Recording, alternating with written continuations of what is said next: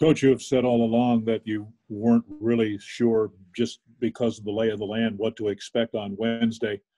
I'm curious as if that has changed in the last few days with how things have gone. Well, I think the good thing is Friday was the first day that we had enough people to go play 5-on-5 in 17 days. So in a way, it's obviously it's helped us because that's how you got to play the game. But at the same time, it's a little scary because you realize how much stuff you haven't gone through. I thought about it today. If somebody plays a 1-3-1 zone, or we've been trying to get press offense and things like that. Those are things we didn't do at the beginning because you were kind of building your groups and that, and then all of a sudden now you don't have 10 players, you don't have your managers, you don't have your grad assistants, so it's tough to kind of simulate some of that stuff. So I'm happy we had Thursday mostly, for the most part, 10 guys. We tried to be careful with a couple of them just came back. And then Friday, Saturday. So you got a little more rhythm, got to play together a little more. We scrimmaged a little more on Saturday. We couldn't get officials here because they're trying to quarantine the officials. So they're big week with a lot of games starting. So the officials will be very, very important to us having games and them being COVID free also. I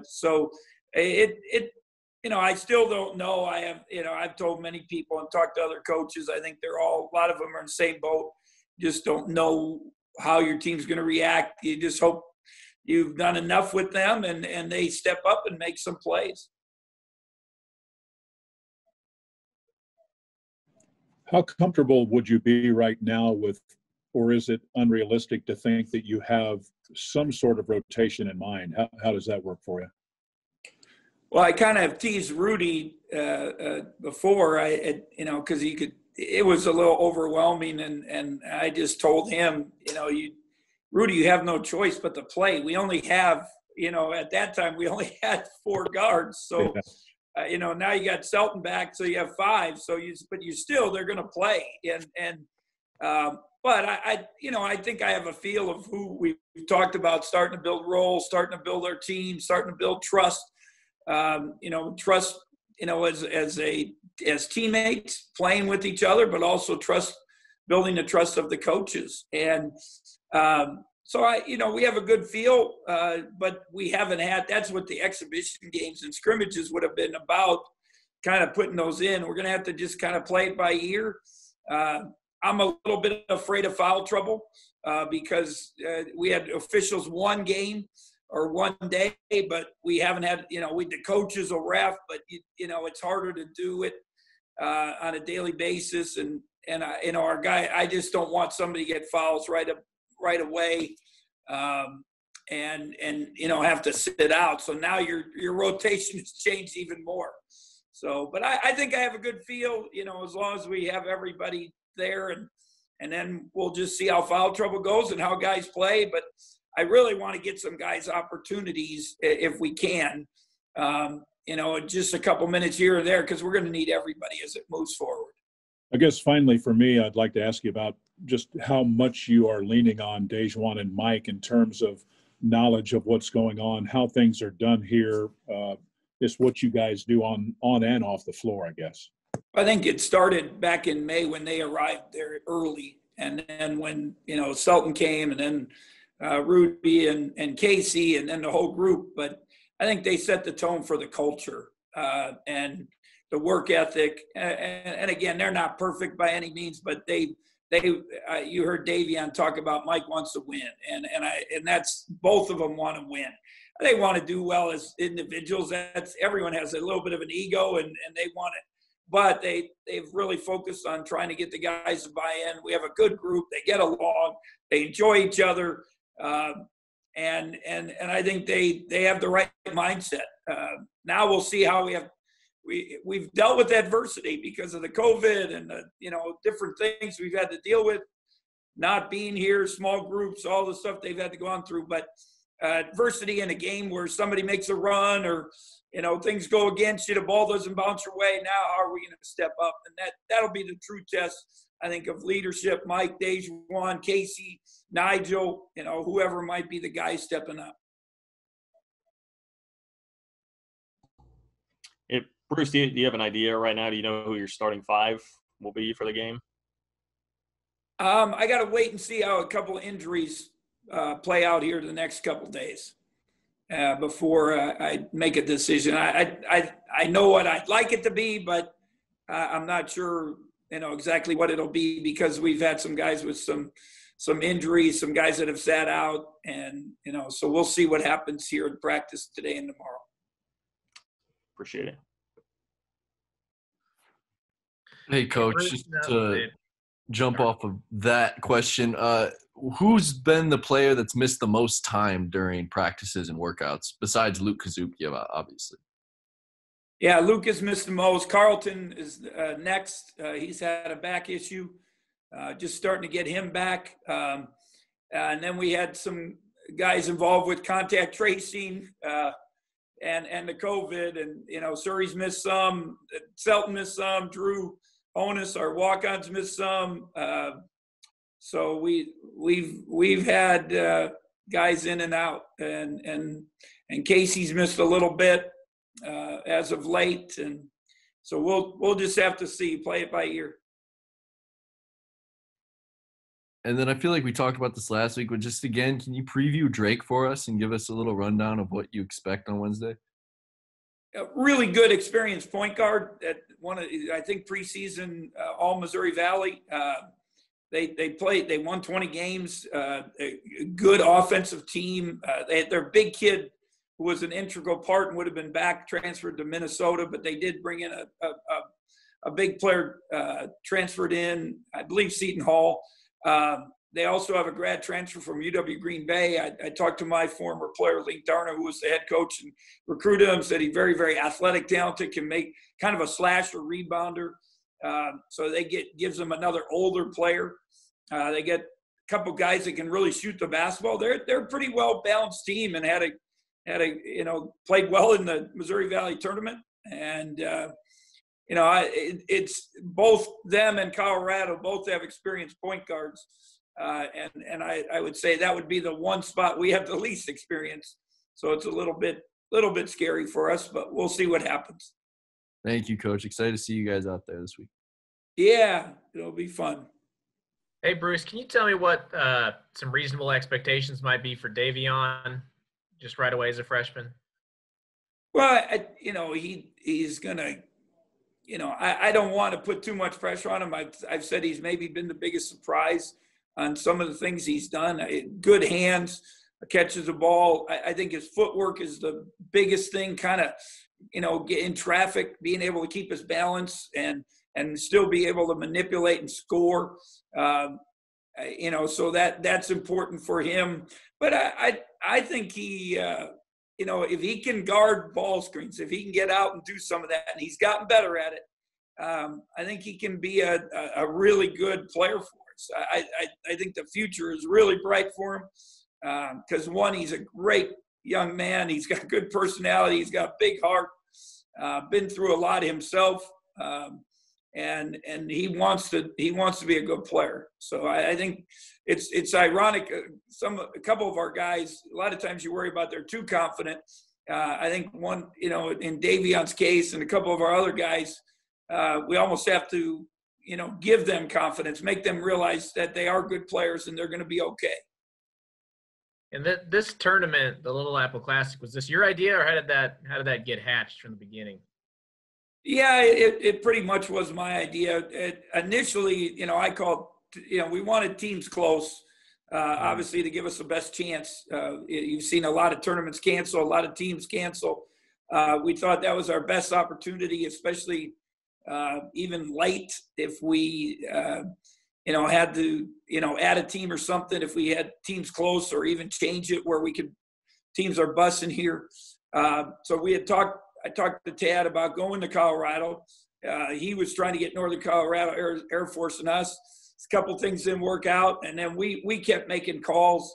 And it just worked out with, Drake, and then obviously South Dakota replacing South Dakota State. But,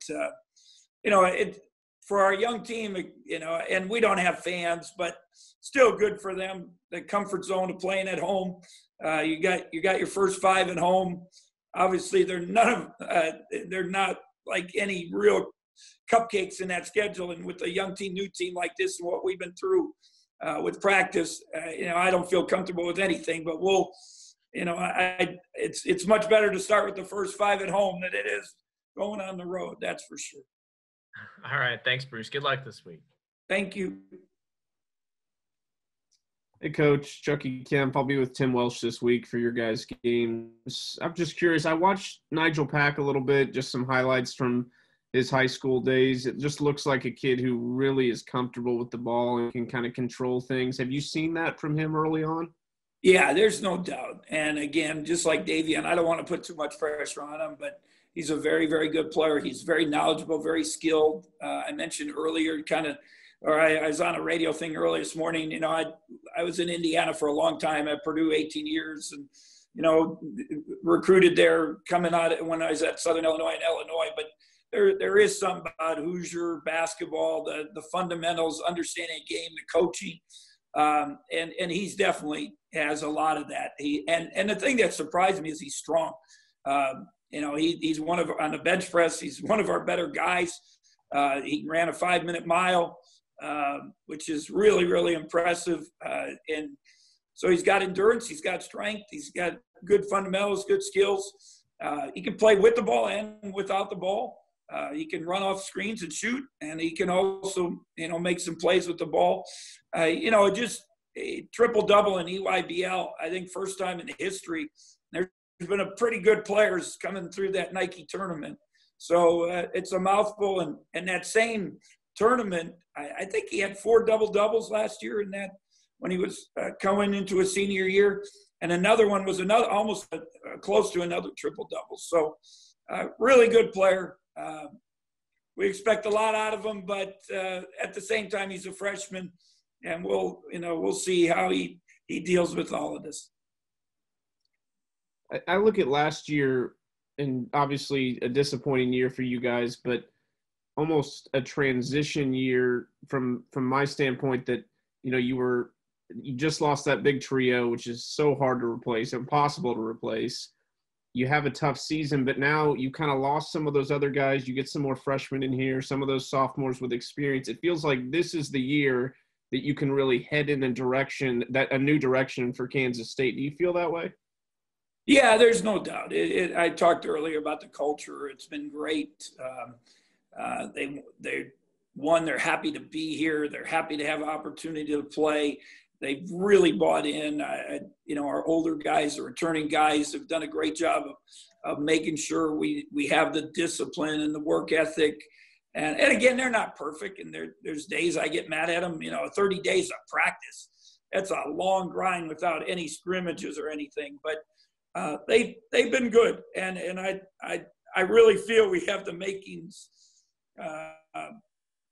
with the young group of keeping them together. We got everyone back, except definitely for 2 years if Mike comes back next year, and then we could have everybody except Mike for 3 years. So you got to, I think you have a good group to build with, and they all seem to enjoy each other and want to be part of something special. Thanks, Coach. Good luck this week. Hey, thank you. Hey, Coach. Missy Heydrich, how are you? Okay, Missy. I know it's been with the 30 days of practice, but you haven't had everybody, and it's been tough to see having them come in. So do you feel like what you've been able to put in for these first 2 games is pretty vanilla? And then as the games are going to go about, shot clocks run down, how comfortable are you with some of that decision making here that you've seen in practice, or even some of your small scrimmages? I think what you just brought up is one of the things I just went in the coaches, we kind of do it. We don't have as many meetings as we used to. So we stand in the hall and yell at each other with our masks on. And, I just went down the hallway and said, hey, man, who are we going to give the ball to? Who are we going to make the play, shot clock at the end of the game? We're just learning, and we haven't had even, because we didn't get the scrimmage. Usually I scrimmage every 5 days, but we got to about halfway through and we couldn't scrimmage. So I don't know if you're on last week. I talked about we had Big 12 refs one day and we had to play 4-on-4, and one of those guys was a walk-on. So it's you don't have the same thing, but that's the one thing I mentioned earlier. They can make me look like a good coach if somebody steps up and makes plays, and that's something we're going to learn as we get into this week and next week. How do you think this group has grasped the defensive concepts?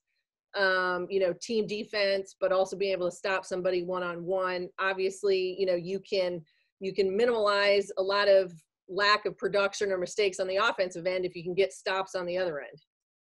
Yeah, I would say, and I mentioned, I think on one of the earlier press conferences thing, you brought up now what's hit me is the shot clocks, end of the game, things like that. But probably the sustained defense, transition defense, sustained defense, those are the things. Obviously when you had Barry and Dean and those guys, they were seniors. Mac was one of the best ball screen defenders in the country. You felt comfortable. You knew what you're going to get every day. We don't know right now. And I'm just hoping the other teams aren't prepared either. That's probably my biggest hope, that, we can survive it. And then you get film. Even the film now, we'll watch film. And it's like, was that good offense or bad defense? And so that's why it's always good to have those exhibitions and scrimmages, not just the experience, but also to have film to show them against somebody else, and you can focus on something. So it's going to be learning as we all go, unless you have a veteran team, and Scott Drew has COVID, and we hope he's okay. But you got a bunch of veteran guards like he does. It's a little easier to understand what's going to happen on the court. Absolutely. Thank you. Thanks. Bruce, with your bigs, what kind of versatility do you have there, and what kind do you feel like you can play a lot of different combinations, or are you pretty much going to be set with a 1, 2, 3, 4, 5 type? Well, I think if you're healthy, the 5 bigs, you got Casey, Davion, Surrey, Monty, and Antonio. Hopefully get Carlton back, but I think you can use all those guys. I've talked all along that Casey and Davion give us an inside presence scoring that we haven't had in a while. And then Surrey gives you that athletic guy that can just rip and get to the basket, make some plays. He doesn't know totally what's going on all the time, but he makes plays. And then Antonio and Monte have experience, and they give you that kind of your natural 4. Monty's probably a little better defender. Antonio shot the ball a little better. So it gives you some. Thanks.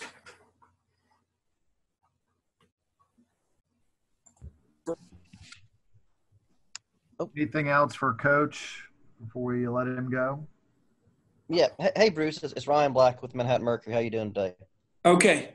Hey, I'm wondering, what has been the most pleasant surprise that you've noticed among the newcomers? Basically, something that you only kind of know now because you've been able to get on the court with them, as opposed to talking with them via Zoom and just looking at their recruiting videos when you were recruiting them. I think the biggest thing is they want to learn, and they've been in here. Right now this morning, I bet there's 6 or 7 guys up in our offices or around the facility watching film with our coaches. And, some of it, this is vacation and they don't have classes. It's Thanksgiving week, but, they want to get in there and they want to learn and get better. And that you don't know until they get here. That and, just putting in that extra work. They've been, again, COVID has changed so much stuff, and they don't have much. They can't go to Aggieville, and they can't do some of the stuff that normally they would have done as students in the fall.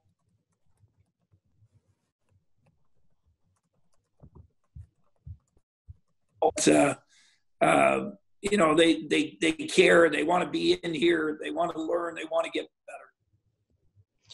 better. And then also, Bruce, we kind of know where people are going to pick you guys based off last season and based off just having so many newcomers. But I mean, you've been working with this group. What are your expectations for what they can accomplish this year? Well, I think again we got to stay healthy. I think the second thing is we got to figure out who's going to be our consistent guys. If we can get consistent point production, I know we'll develop our defense. I feel like we can compete with people, and again, until they show us on the court in front of people, in front of you guys, we're not going to know much. But I like some of our weapons. I like their unity. I like how hard they work, and I like our depth. But again, we got to stay healthy, and that'll be a big factor. Thank you, Bruce. Mm-hmm.